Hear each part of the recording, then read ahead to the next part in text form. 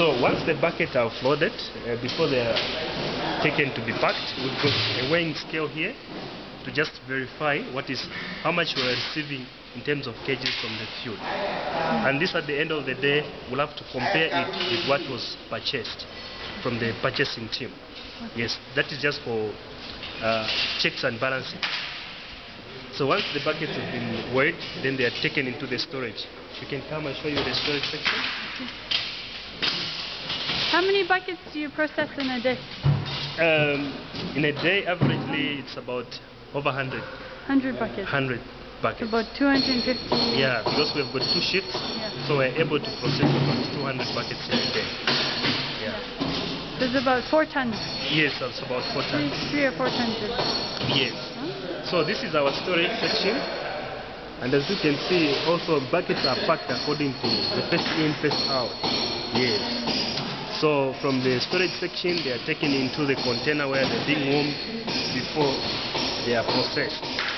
Because one good thing with honey is, before you process it, because it's quite sticky, but once you warm it, it becomes a bit loose and easy to process. So that's why we warm the honey. The maximum temperature we're using to warm the honey is about 40 degrees. Yes, at least that is a good temperature for warming the honey. Yes, then it's brought into the processing room. But again, in the processing room, the honey will be graded. While we're doing the grading is just to make sure that our quality control is adhered to. And then after, what happens? It gets processed into these drums? Yeah, when we get processed into the centrifuge, then filled the separate tanks, which will be later be emptied into the empty drums. The empty drums, those are our final packaging material for the liquid honey. Yes, which will be ready for export. But as we are all doing all that kind of work, we really need to know the particular drum. What types of farmers have gone into that drum? So that aside it, there's a recording process of names. As we are filling the drums, we are taking note of those IDs I showed you outside.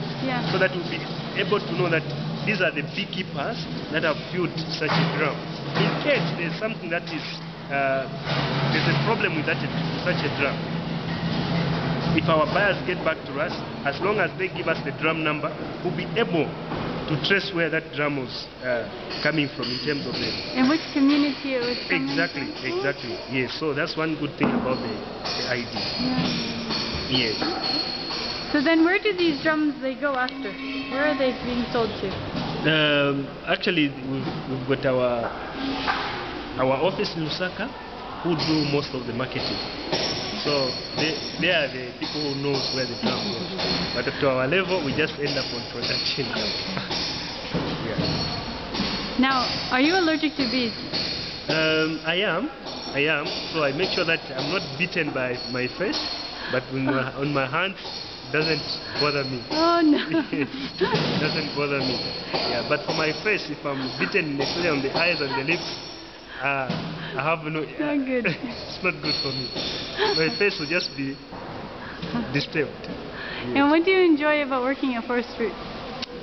I really enjoy working with Forest Fruits because my profession was a forester. I'm a forester by profession, and that was the first career that I did. So I like working in the bush, and I've enjoyed working with Forest Fruits for the past 7 years. And one good thing is I'm not actually from this area, but I come from the western part of Zambia.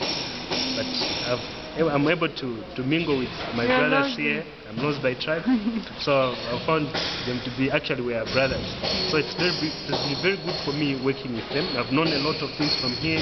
I've learned quite a lot of things from the people around. Yes, so I enjoy working with bees because I enjoy eating honey. It's just so nice for me. As long as they don't sting you in the face. Yeah. I remember one time I was eating a bun. Then I didn't know that there was a bee on the other side. Then I just got a sting on my tongue. So it was just too much swelling for me.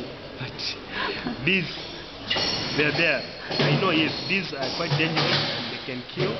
But you just have to know how to handle them. Yeah, bees are friendly if you handle them very well. Yeah. And bees are quite dangerous if you mishandle them. Yeah. Yeah. Okay. Yeah. Good. Thank you, Evan. Thank you very much. Thank you.